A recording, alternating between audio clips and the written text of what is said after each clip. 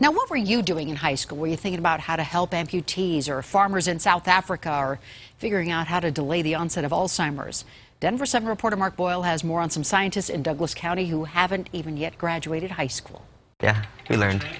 What CRISPR does is it inserts and deletes pieces of your genome, like little segments, and that can make you cure diseases. Try to keep up with these kids if you can.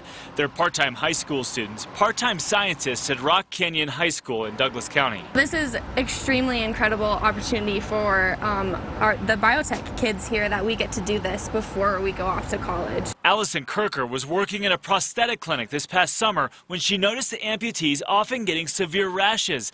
That's why Kirker and Emily Sadem are working to find the cause of the rash. We're going to look at the different species, and if there's one that the amputee has that the non-amputee doesn't, then that could be some significant finding. Across the lab, Brooke Gallion and Allie Kelmer are developing an onset delay for Alzheimer's. The worms that we're analyzing, they have plaque buildup in the brain from the Alzheimer's gene that was inserted in them. It's a disease that impacts over 5 million Americans, including some that Allie worked one-on-one with. It was heartbreaking, to watch someone that you really do care for to completely lose their memory. These students are getting help from decorated scientists from around the world with these projects, while problem solving on their own. We need you to call this place and order this, and we're going to be going down the hall here and calling our mentors. We need to ask a couple questions, and they're asking me for advice, so I'm more of a support staff for them. With just one look here, you don't have to understand what these students are doing to understand that our future appears to be in pretty good hands.